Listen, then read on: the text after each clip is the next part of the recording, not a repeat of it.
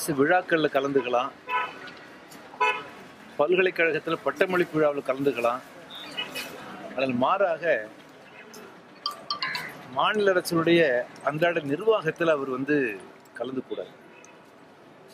இன்றைய துணை ஜனாதிபதி ஏற்கனவே மத்திய அமைச்சராக இருந்தபோது சென்னையில தலைமைச் செயலகத்திலேயே ஒரு மாநில அமைச்சரை வச்சுக்கிட்டு மத்திய திட்டங்களை அன்னைக்கு அவர் ரிவ்யூ பண்ணார்.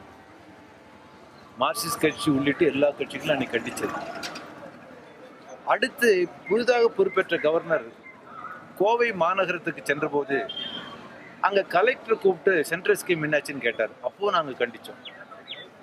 குமரி மாவட்டத்துக்கு நெல்லை மாவட்டம் சமீபத்தில் சென்றபோது அங்கேயும் தலையிட்டு அப்பயும் கண்டிச்சோம். இன்னைக்கு அடாவடியாக ஆளுநர் கடலூர் சென்று அங்க மக்களை குறை கேட்பது அல்லது மத்திய அரசு ஸ்கீம் எந்த அளவுக்கு அமலாகி விசாரிப்பு, இதெல்லாம் ஒரு மாநில அரசுடைய அன்றாட நிர்வாக தலையிடுறாரு.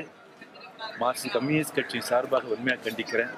ஆனால் முக்கியமானது மாநில அரசாங்கம் கொஞ்சம் கூட இதை ஒரு மாநில அரசுடைய அன்றாட நிர்வாக தலையிடுகிறார் என்று ஒரு அவமானமா பார்க்காம கண்டிக்காம இருக்கிறாங்க. மார்க்சிஸ்ட் கம்யூனிஸ்ட் கட்சியின் சார்பாக ஆளுநருடைய இத்தகைய வரம்பு மீறிய தலையீட்டை மாநில அதிமுக அரசு கண்டிக்க வேண்டும் என்று மார்க்சிஸ்ட் கம்யூனிஸ்ட் கட்சி சார்பாக முதலமைச்சர் பழனிசாமி வலியுறுத்துறேன். இனிமேலும் ஆளுநர் இத்தகைய வேலையில் ஈடுபடக்கூடாது என்றும் அவரை வற்புறுத்த கடமைப்பட்டேன்.